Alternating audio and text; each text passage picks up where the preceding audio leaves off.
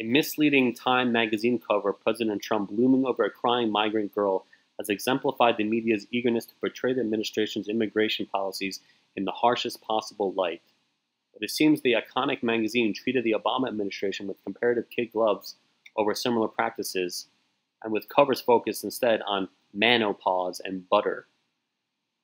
Pulitzer Prize-winning photographer John Moore captured the iconic photo of a 2-year-old Honduran girl crying as her mother was detained along the U.S.-Mexico border.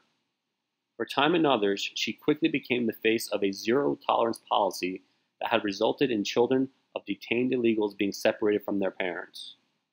The July 2nd edition of the magazine features a cover complete with a photoshopped version of Trump looking down on the crying girl with the caption, "Welcome to America." The dramatic image seems designed to illustrate the outrage surrounding Trump's now reversed policy.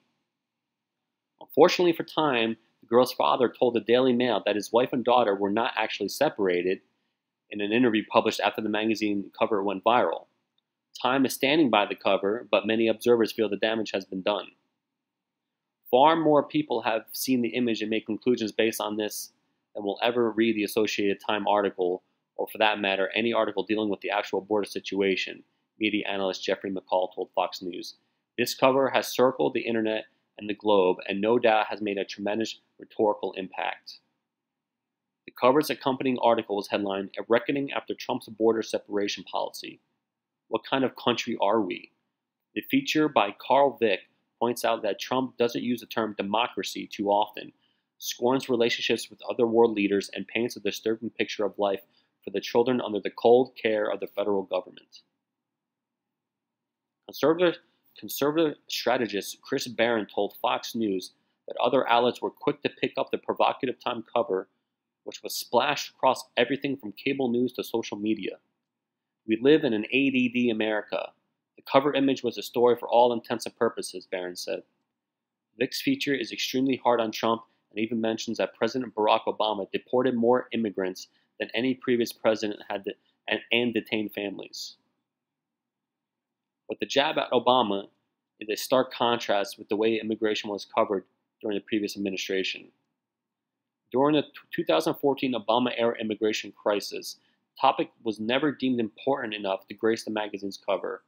There were no cover images of crying children, as topics such as the power of Taylor Swift, menopause, and butter's benefits to good health occupied the coveted journalist's real estate. Indeed, Obama managed to avoid the cover of Time magazine altogether in 2014, not appearing even once. The summer of 2014 saw a spike in illegal immigration, commonly unaccompanied children at the Mexican border, and Obama famously waited until after Election Day to take executive action. While the president avoided the cover, the immigration crisis of the day did make the inside pages of the prestigious magazine.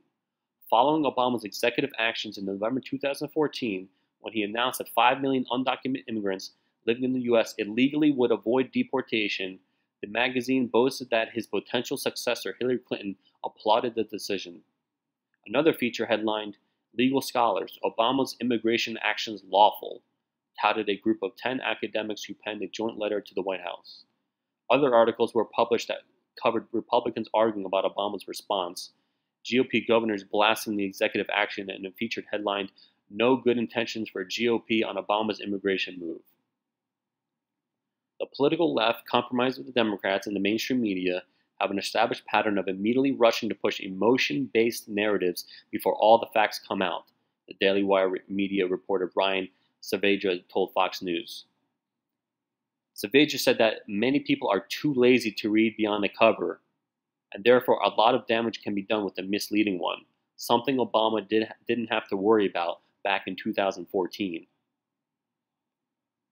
Time has stories. Does anyone care? The covers of these magazines go viral and get picked up on TV. That's all it is, smoke and mirrors, Media Research Center Vice President Dan Gagnard retorted when asked if the cover images are important, more important than the content inside a magazine these days.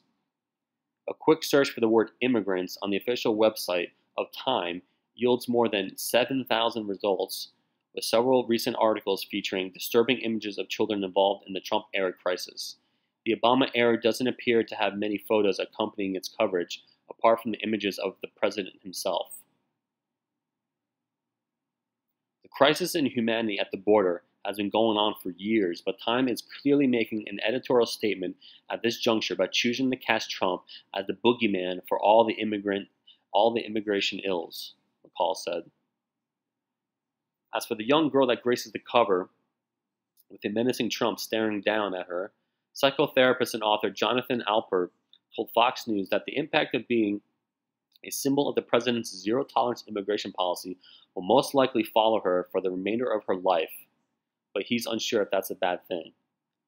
We've seen similar photos in the past, such as Elian Gonzalez, he said, referring to a Cuban engineer who, as a young boy in 2000, became embroiled in a heated international custody and immigration controversy involving the governments of Cuba and the United States. With older people, being the face of a national crisis can potentially and unwillingly thrust someone into a spotlight that can be overwhelming and pressure is great, or quite the opposite, Albert said. That person might rise to the opportunity and use such a platform in a productive and helpful way. Time provided the following statement when asked about the girl on the current cover not actually being separated from her parents. The June 12th photograph of the 2-year-old girl became the most visible symbol of the ongoing immigration debate in America for a reason. Under the policy enforced by the administration prior to its reversal this week, those who crossed the border illegally were criminally prosecuted, which in turn resulted in the separation of children and parents. Our cover and our reporting capture the stakes of this moment. While the magazine stood by its controversial cover, a very misleading one, a correction was made to its website. It said, the original version of the story misstated what happened to the girl in the photo after she was taken from the scene. The girl was not carried away screaming by U.S. Border Patrol agents. Her mother picked her up, and the two were taken away together.